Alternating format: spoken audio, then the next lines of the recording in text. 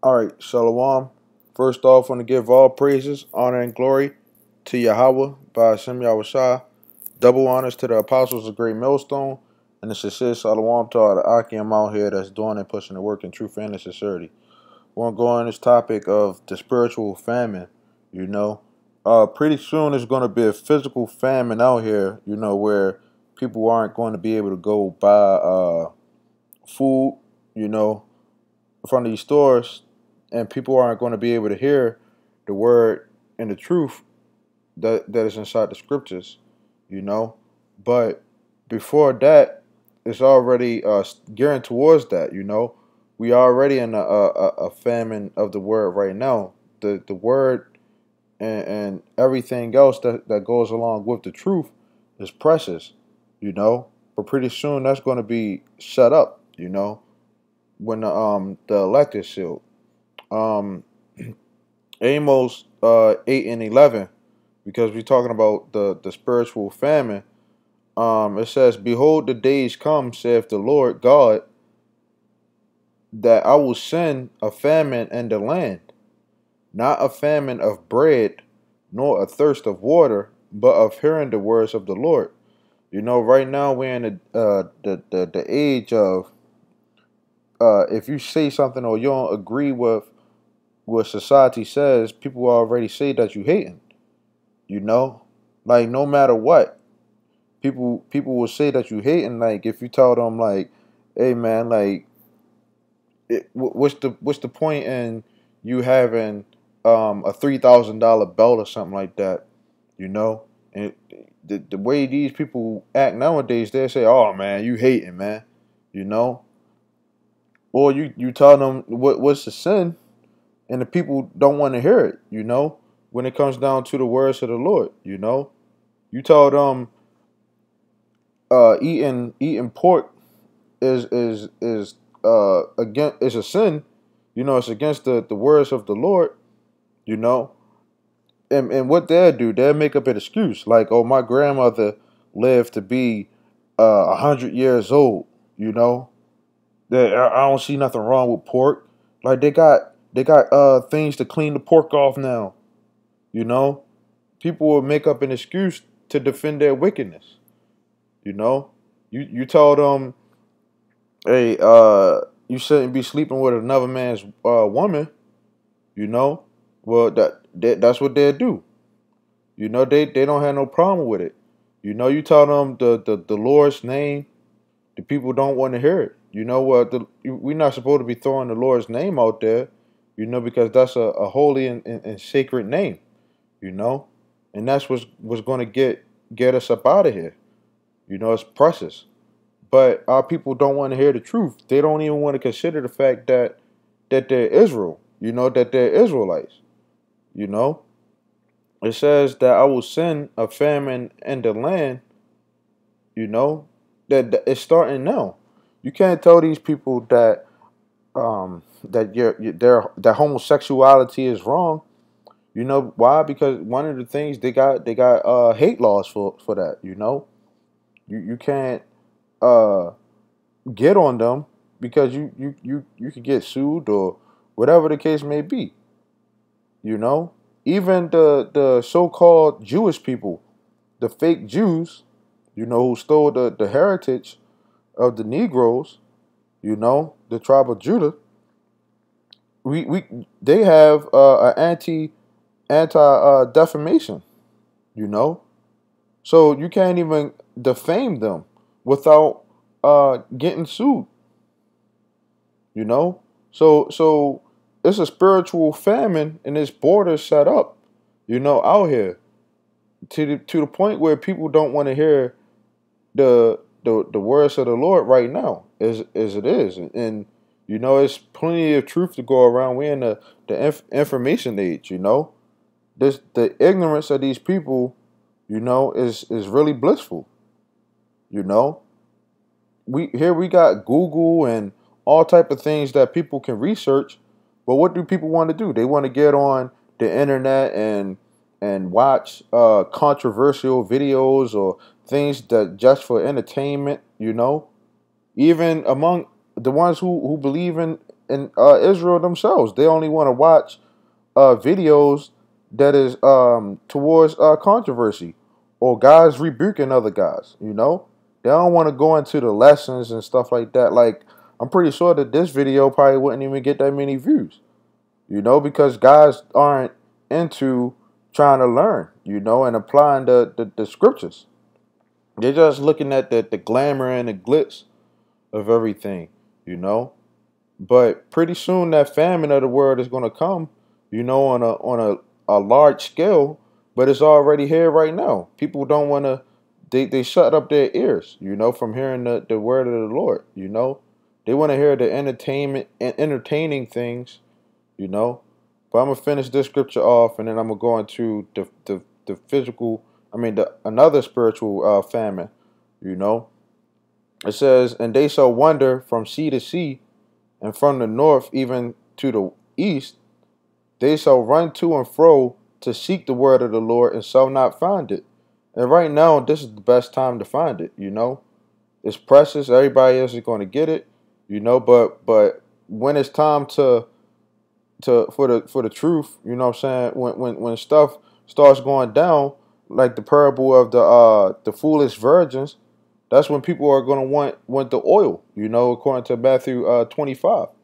People are going to want that knowledge, you know what I'm saying, of what to do, you know. But among Israel, you got fools, you know, that don't want to get into the breakdowns, don't want to see things, you know. They're not going to know what to do or how to handle stuff, who to pray to, you know.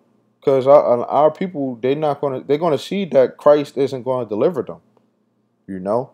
He hasn't come through at all for them. You know, our people gonna see that.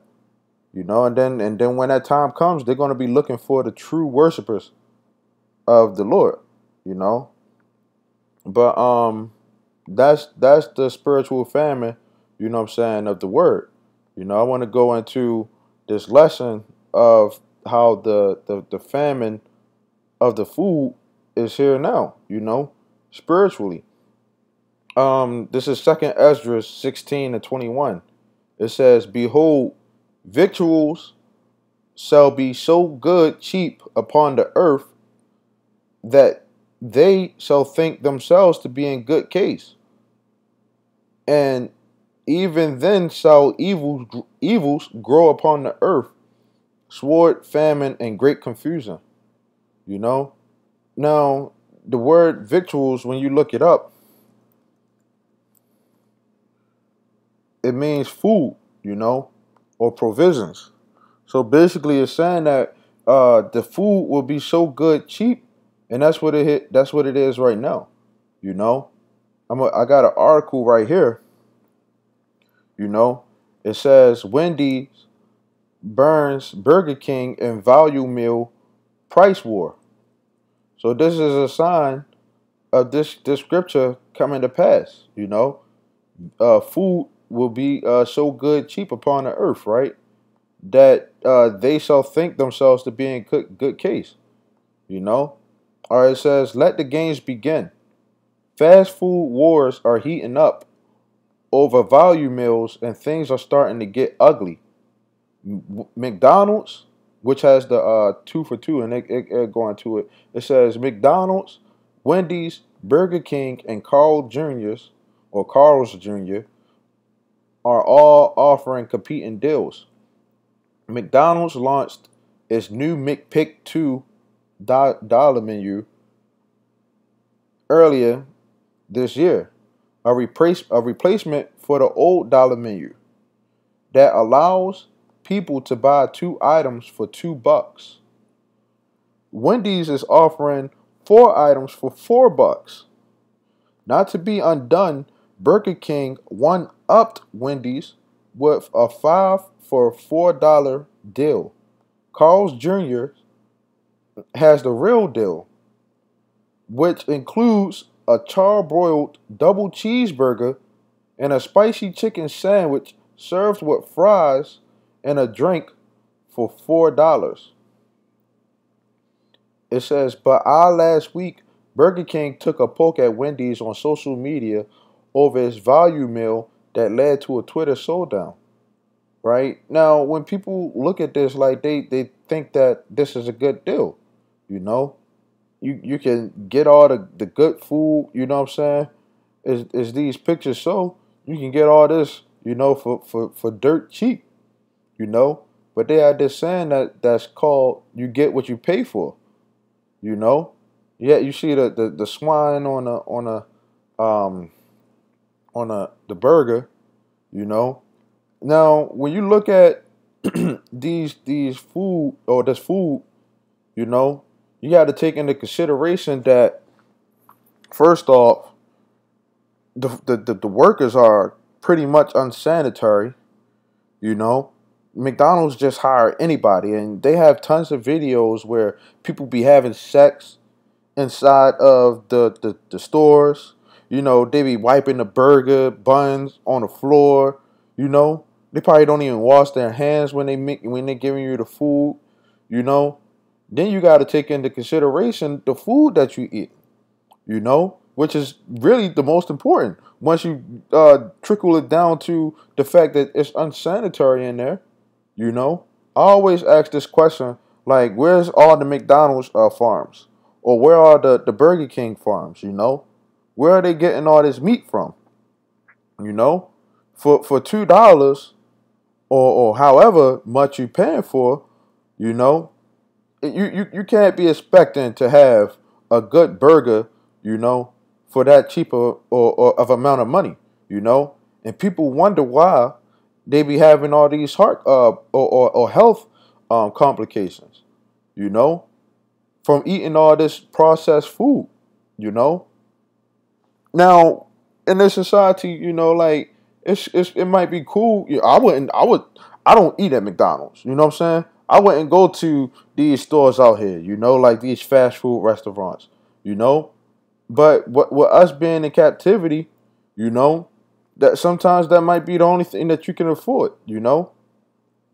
But at the same time, like this stuff right here that you eating, the fries, you know, like how many chemicals is in that, you know, we don't know, you know. But you get what you pay for when you look at this food, you know, like the burgers, they got tons of articles where it talks about the burgers have cow dung in it, you know, which is feces, you know. It says every burger has cow feces in it, you know. So when you factor in the fact that it has cow dung in it, and then a lot of these burgers, especially McDonald's, they say that McDonald's be using all type of craziness for their food, you know, pink slime, and I even heard humans, you know, human meat for their food, you know. But when you factor in the fact that it's cow dung and you don't know what else is in this burger, is it really worth it? You know, is it really worth it? Then you top it off with pork, which the pork probably the only real thing on the burger. You know, so is the food really worth it once you go deeper into it? You know, and into thought about the food. You know, with the fries, that's only good when they hot. You know, you can't reheat them. So is it really good once you go deep into it? But a lot of people they think that it is, you know. And the scripture talk about even then so evils grow upon earth, sword, famine, and great confusion. And that's what's going on right now. But the sword, when martial law goes on and people aren't able to go buy their food from these markets and stuff like that, you know, a lot of people going to be getting killed, you know, when the so-called white man comes, you know, put these people in the FEMA camps, you know, when the famine comes, you know, a lot of these people, you know, they're not going to be able to eat this food, you know. But this is the price that people pay, you know, for to eat nowadays. And like I said, like it's a spiritual famine. So with all these foods out here, you know, you got so much GMO food, you know, genetically modified organisms, you know. So looking at like seedless watermelon, you know, they'll sell you a seedless watermelon, a big watermelon for like $4, you know, and people would actually think that that's good because it's a seedless watermelon for $4, you know, but they don't take into consideration about all the other stuff that comes along with it, like your hormones, you know.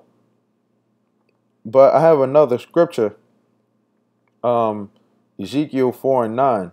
It says, "Take thou also unto you wheat and barley and beans and lentils and millet and fitches, and put them in one vessel, and make you bread thereof, according to the number of the days that you shall lie upon your side. 390 days shall you eat thereof. And your meat which you shall eat shall be by weight." Don't when you go into these markets, you know, you gotta put the meat on a scale, you know. That's what they do. You know, like you want to get some lunch meat, you gotta put it on a scale. This is that wasn't the way that it was back in the ancient days. You know, it says, "And your meat which you shall eat shall be by weight, 20 shekels a day. From time to time you shall eat it. You shall drink also water by measure." You know, you got these bottles of water, and you know, you gotta watch how much water you use or drink, you know, because you got a water bill, you know. And people equate these scriptures to religion, you know. This is not religion. Like, this is real life that we're living, man. You know, being oppressed, you know, spiritually.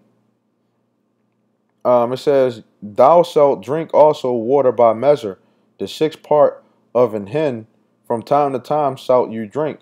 And you shall eat it as barley cakes, and you shall bake it with dung that cometh out of man in their sight.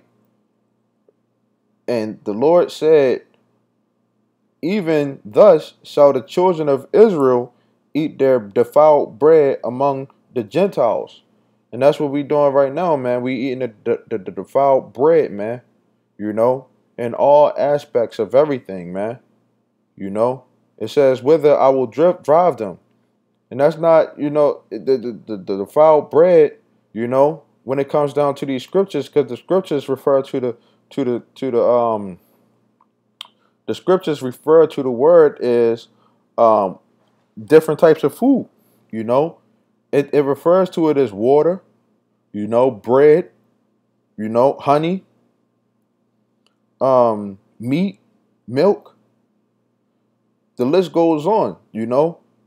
The scriptures refer to food, you know, in many different references, you know.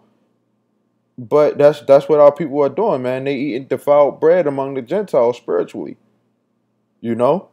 They wanna go into these churches and and and pay for wicked breakdowns, man. You know, or even go to these other Israelite camps, man, and don't even get the truth, man. You know, our people eating this defiled bread, man, like it's nothing, man. You know, it's that. Then said I, Ezekiel 4:14. Then said I, Lord God, behold, my soul have not been polluted. For from my youth up, even till now, have I not eaten that which dieth of itself, or is torn in pieces, neither came there abominable flesh into my mouth.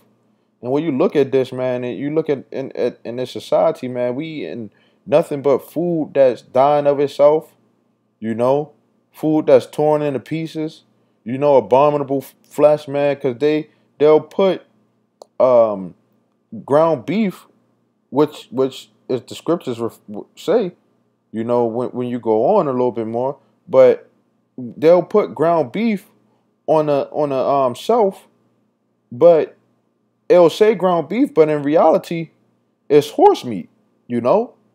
So it's spiritually a famine, man. Like, no matter how you look at it, which way you want to go, man, it's a famine of the truth, man.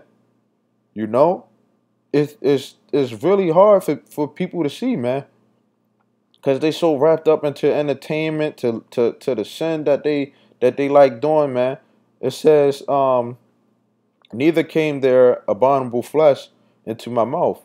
Then he said unto me, Lo, I have given you cow's dung for man's dung, and you shall prepare your bread therewith. So the Lord said, instead of man's dung, you shall eat it with cow's dung. You know, so that's basically what it is now, man. We eating cow's dung for everything that we basically eating, man. Like the burgers and stuff like that is cow's dung. You know, it's pork and all the food, man. That we eating defiled bread, man. You know, it's not the truth.